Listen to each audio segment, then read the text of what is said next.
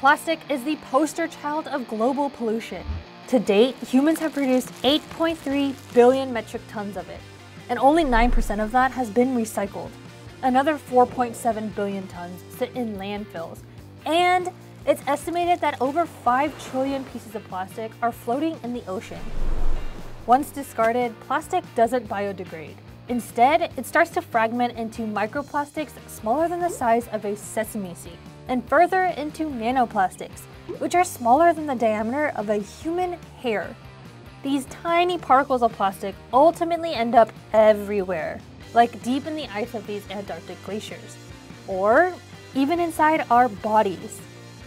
So, how much plastic is in our bodies, and what does it mean for our health? Let's find out.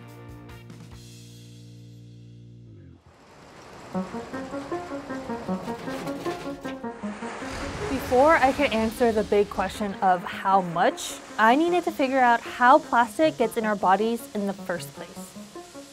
Let's start with the foods that we eat, like seafood. Microplastics in the ocean lodge into their intestinal tracts and get into our bodies when we eat them. These tiny plastic particles can also penetrate the seed, roots, and plant cells of common fruit and vegetables like carrots, lettuce, and apples. In fact, apples are known to have an average of around 200,000 plastic particles per gram. Another source is drinking water. A 2019 study found that people who mainly drink tap water ingest around 4,000 plastic particles annually. But those who drink only bottled water ingest around 90,000.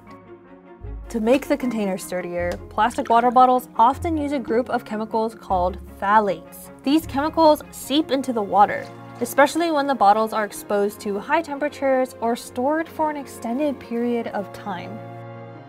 Microplastics have also been found in some of our favorite beers. Scientists still haven't figured out exactly where those plastic particles are coming from. But maybe you've heard all of this before. You diligently avoid using plastic water bottles, you buy all your produce unpackaged, and you only eat the least risky seafood. Well, turns out no matter how hard you try, you can't avoid plastic forever. There's another source of plastic that's quite literally everywhere you go.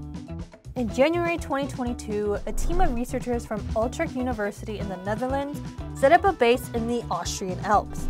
Each day for a month and a half, they took a chunk of snow and analyzed its molecules to match them with known types of plastics, like polyethylene and polypropylene. Then they traced their sources. What they found was astonishing.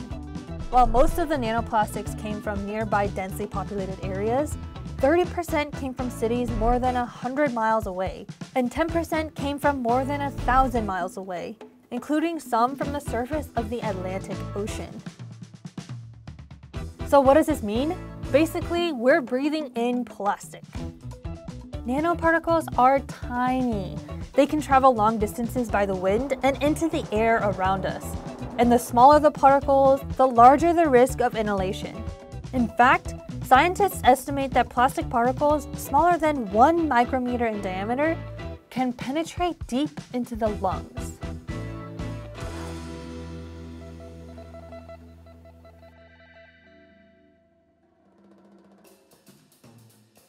Okay, so we figured out how plastic gets into our bodies. Now I want to know how much.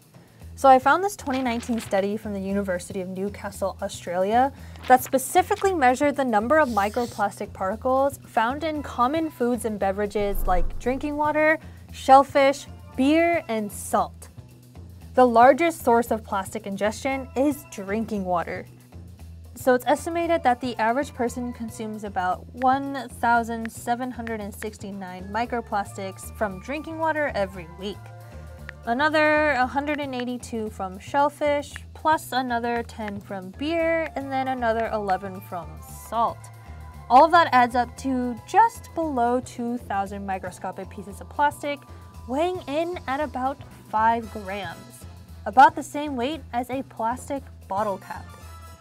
This might not sound like much, but over time, it can add up. If the average person's diet remains unchanged, then in a month they could be ingesting 8,000 particles, or 20 grams. That's the same weight as a 4x2 Lego brick. In a year, that's almost 100,000 microplastics, or about 250 grams. That's a dinner plate's worth of shredded plastic. And every 10 years, 2.5 kilograms. And that's the same weight as a standard life buoy. Of course, plastic enters and leaves our body, so it's not like we have a buoy's worth of plastic in us at one time. Also, keep in mind that these numbers are all estimates. Scientists have only been able to look at the microplastic content of about 15% of the human diet. We could actually be consuming a lot more. We don't know for sure yet. So, wow, that must be absolutely terrible for us. Well, actually, we don't quite know how bad it is yet. Other animals like seabirds and whales have it way worse. They can ingest so many microplastics that they accumulate in their digestive system, ultimately blocking their ability to digest food. When fish consume plastic, it can get lodged in their organs, causing inflammation and organ wall penetration. But like I said, the damage to us is less apparent. Some plastic carry chemicals and additives that could potentially cause health risks like diabetes, sexual dysfunction, and infertility. Not to mention, plastic particles can enter cells, disrupting cellular activity. But even with this, there still isn't enough research out there to determine exactly how toxic microplastics can be on the human body. And that's because the microplastics studied before span lots of sizes, shapes, and chemical compositions. Steps are being taken to combat plastic pollution. As of July 2018, 127 countries have either banned or restricted the use of single-use plastic bags. Styrofoam food and drink containers are also banned in certain cities. And in other places, restaurants and businesses are fined if they offer plastic straws.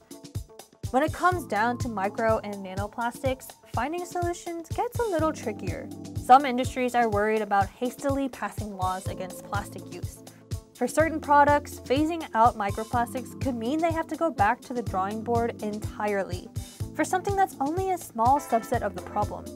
So far, only 8 countries have banned certain materials containing plastic, like microbeads. It's virtually impossible to completely protect ourselves from breathing in or ingesting any kind of plastic.